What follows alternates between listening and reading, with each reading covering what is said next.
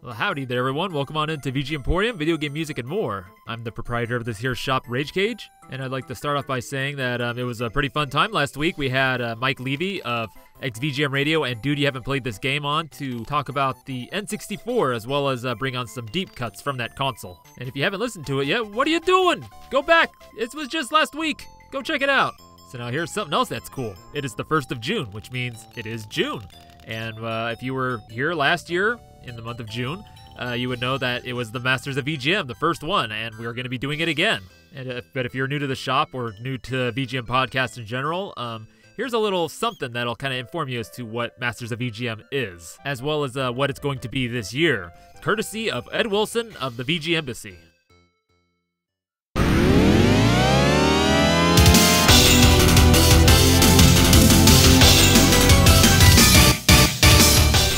Hey everyone, it's Ed from the VG Embassy. It's almost June, and I'm sure you know what that means. It's almost time for the Masters of VGM event. This is an event where for the entire month, all of your favorite VGM podcasts will focus on one theme around video game music composers. This year, we're sharing composers that we feel might deserve a little bit more of the spotlight than they're currently getting. There's going to be a ton of shows participating. Let me see, I have that list here. Hey Larry, you got that list? No, not the grocery list. The list of all the podcasts. Yeah. What do you mean you gave it to me already? No, I don't have it. Oh, look, all right.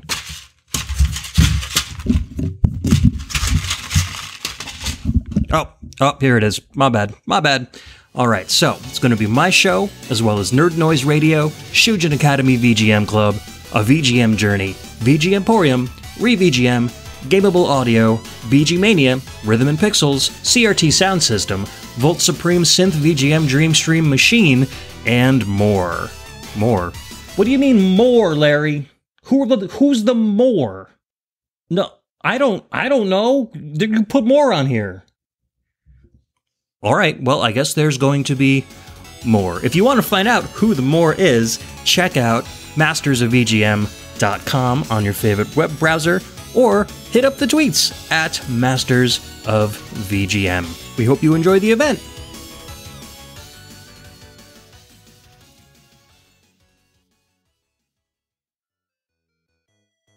And there you have it. And I'll be having my episode ready by mid-June, I believe. I'm going to be doing 2 underappreciated and then 2 up-and-comings. And I'm pretty excited to see like what everybody presents this month. So now we're 5.5 minutes into the show already, and I haven't told you what this episode is about. It's a grab bag. Last one I did was on Thanksgiving, so this is technically the 4th grab bag here. So, you know, like any other cool shop, you know, they've got to have a grab bag. You know, usually it'll be filled with like weird little random bits from the shop. If you're like going to a music store, I'll have like, you know, maybe a CD and a few stickers or whatever. You know, so hey, it's just a bag full of just random tracks. Gonna be mostly just listening to the music, maybe just give you a little bit of information, but nothing too deep here. So to start, what we opened up with was Let's Get On, We're Friends. Round 1 from Liquid Kids, composed by Kazuko Umino. And in this game, you play a little hippo dude named Hippopo, out to save his hippo gal, and along the way, rescue his hippo pals. Now, the best way to describe this game is that it's think Bubble Bobble, except instead of just being a one screen or going up and down, this is a side-scroller going back and forth. So this game is considered a spiritual sequel to the New Zealand story. But instead of using bubbles or umbrellas or whatnot, you use the water bomb, which freezes your enemies in place, and you can be used as like temporary platforms, or you could use it to affect elements in throughout the stages, such as putting out fires, making plants grow, starting like waterfalls, whatnot.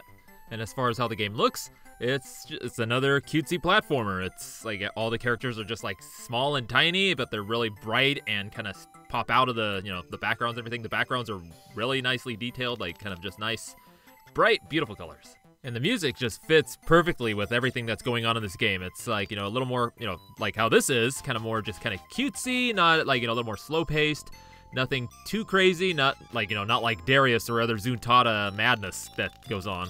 I forgot to mention that this is a Taito arcade game, so of course, you know, one of the members of Zuntata, Kazuko Umino, was responsible for this music, and she has also done games like Thunder Fox, Pulirula, which is very similar to how this music sounds, except a little bit more wackier, and let's see, Bust-a-Move as well.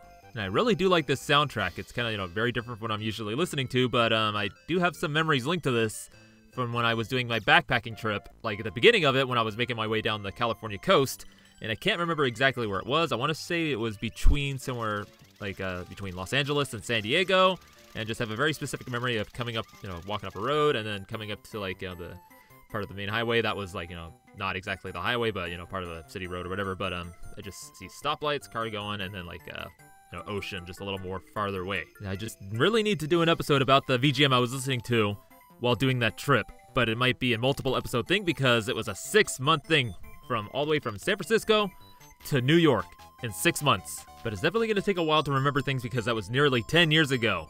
But I will eventually just take the time to sit down with myself and just kind of remember things and then work this series of episodes out. Because I got some stories to tell. Now I just have one last thing to say about this game, and that is you can actually purchase it on Switch. It's I think about $8, and I've been considering getting it. I haven't gotten it yet because I am currently entrenched in the new Zelda, Tears of the Kingdom. I've probably sunk about 60 hours in it already, if not 70 by the time this episode airs. I'm actually surprised I'm recording this right now because the hooks that game have in me are deep. But now is not the time for Zelda talk. It's time to reach in this here bag and see what I got next for you here. Let's see. Ooh, this is an interesting one. This here is Egyptian Duel from Yugioh Forbidden Memories. And let's see here, the composers are Naoko Ishii, Hiroshi Tanabe, and Waichiro Ozaki.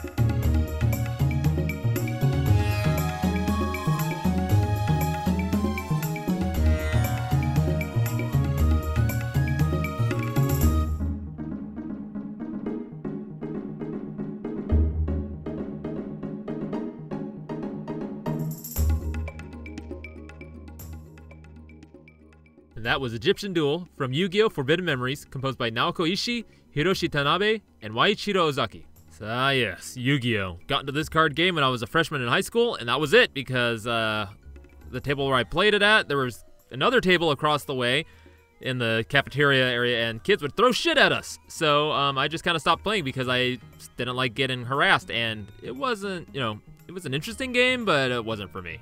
So you can imagine my excitement when I, I don't know how this game came into our possession, but, playing the card game on the PlayStation, that was a delightful time.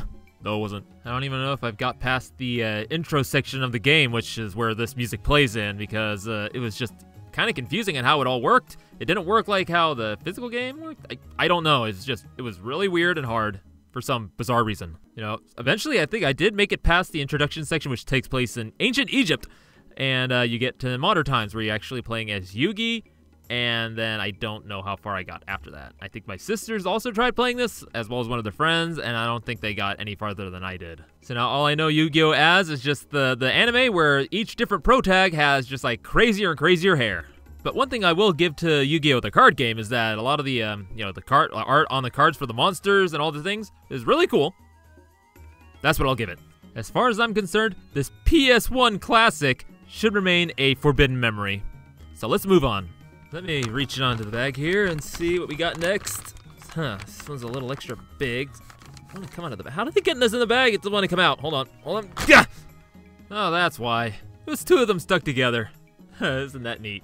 Alright, so what are these buddies here? So we got Town 1 from SD Keiji Blader, composed by Sizlla Okimura. So I guess we'll start with the original Famicom version, and then followed by the YM2151 arrangement that he had done.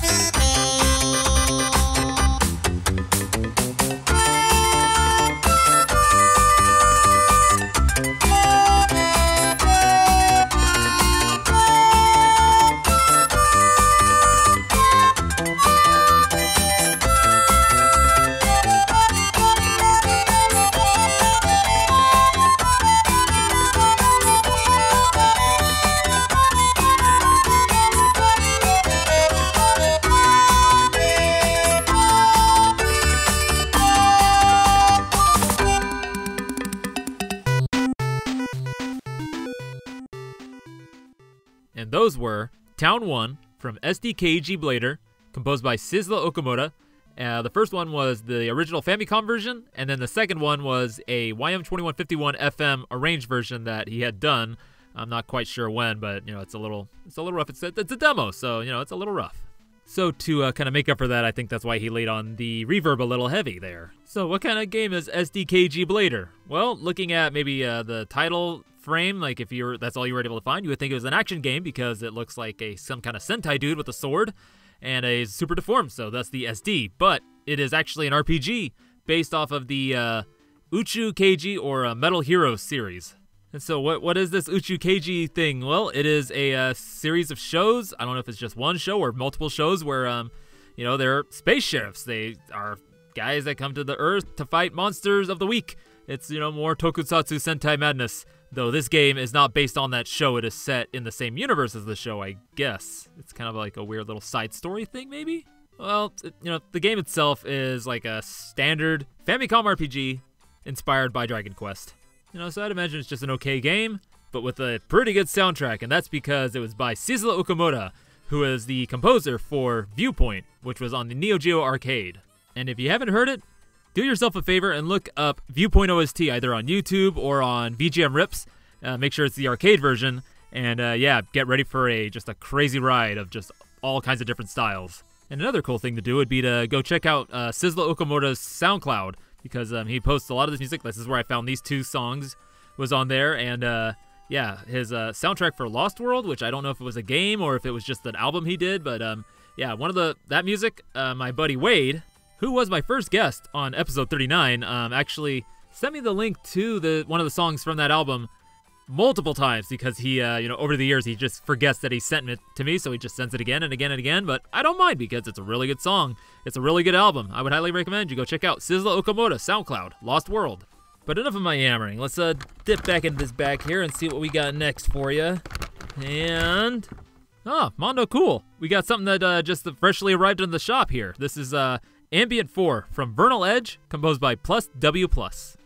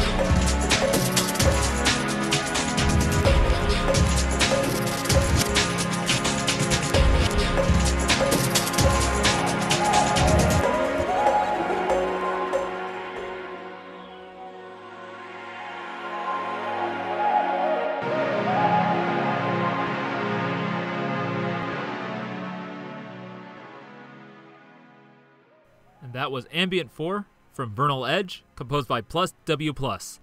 And I'm going to take a wild guess here that for like the glitchy beats They used a VST called D-Blue Glitch. It's one I used years ago when I was, making music using regular DAWs. Because just the way how it sounds, it reminds me of that VST, but there might be better tools out there to do this. But that's my guess, and I'm gonna stick to it. So now let me clarify as to what I mean by this is a newly arrived. This game only just came out this year, like only a few months ago. And I done played it, and I done beat it. Not all the way. I've still got some stuff to do until I get to 100% and get the true ending, but yes, I played this game and I thoroughly enjoyed it. The story, there's something to be desired there, but it is totally made up for with the gameplay and just the visuals. It's a beautiful game. It's all pixel art. Like the backgrounds are just like highly detailed. The character sprites are all well animated, like very smoothly animated. And as for the gameplay, it has you exploring. It's kind of considered a Metroidvania, but it has a lot of mobility options. Like gives you all these different dashes and jumps and like ways to like just go up vertically all over the place. And the combat is crazy because it's think Devil May Cry. It's like a combo based system, whereas you knock your opponents out of like their guard, and then you're just juggling them as long as you can to just chip them away. And as for the music, it's good. There are a few standouts such as this one, which plays in the first area after the first cutscene, and starts off like kind of this cool ambient, and then these breaks come in. And I'm gonna say I was pleasantly surprised by that. And the soundtrack is it's pretty mixed. There are some tracks that are just like purely ambient, and then there are some that are really just like action oriented, heavy on the beats, heavy on like the guitar, bass, everything. And because the way how the action works in this game is that there are some free roaming enemies kind of going over the place for the most part. Like you get into a section, it'll get closed off, and then you get to fight off about 1 to 3 waves of enemies. And the battle music is kind of like a variation on the music that is playing throughout the stage. So now the story of the game, it's all right. You play as the protagonist. Her name is Vernal. I also heard Vernal, but that's kind of weird. Vernal, what is that? I say Vernal, and she's just like goes up to these floating islands, and you're trying to find her father, who is like abandoned her and her mother fell sick, dies, and so she's just basically on a revenge binge. So now, she is a smartass. She's also a little bit of a dumbass, but hey, she got raised in the woods since she was a kid, so what can you do there? And she's also really very battle savvy. Like throughout the game, you gain all these different battle skills and get to use against enemies, and it's pretty crazy. Like way how you can just go back and forth comboing. It's like I said, the action is fun in this game. So now getting back to the music, or the person that composed the music, plus W plus, they don't really have much to their credit. I found their Bandcamp, and it looks like they did a few games for this company before called Hello Penguin, which is a series of joke games. I haven't really read too much into it, and as well as another one called Downpur, but they seem to be a composer for this company, Hello Penguin Team. And so with that, we're gonna get into our getting down to the bottom of the bag here. What do we got? Here we go. Oh dear, this was taking me about 15 years back. Oy. So this is Stage 11, Clocktower. Whoever said something just now, step out. From the Rockgirl Touhou Arrange album by the Hobby Atelier Carrot Wine Group.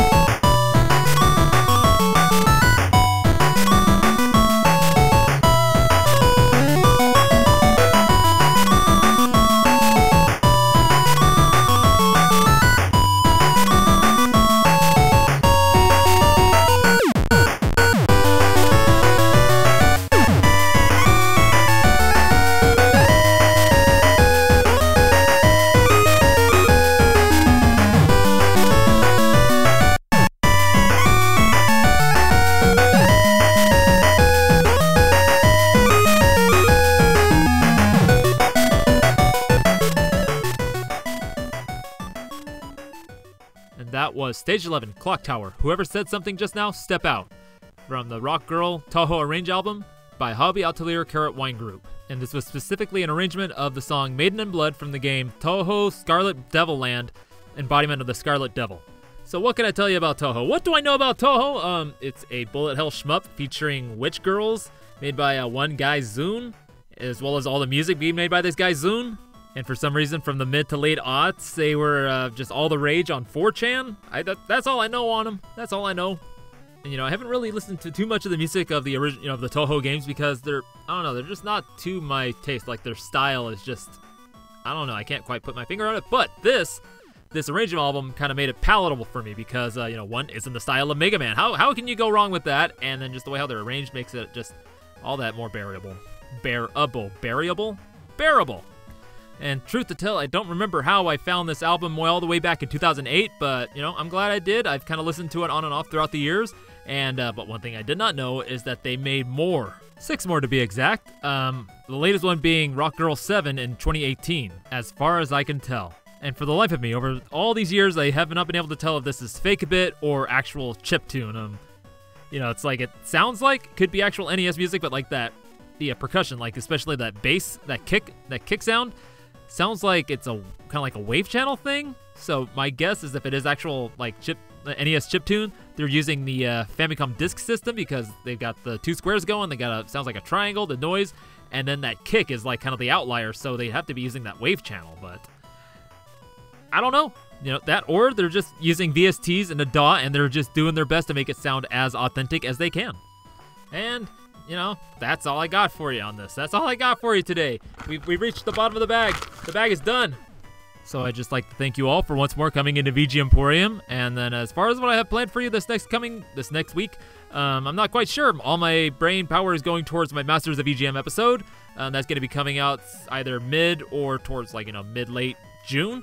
And yeah, so we'll see what happens.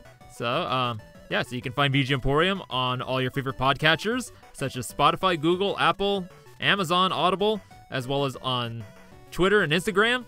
And then you can find myself, Rage Cage, on Twitter, Instagram, and SoundCloud.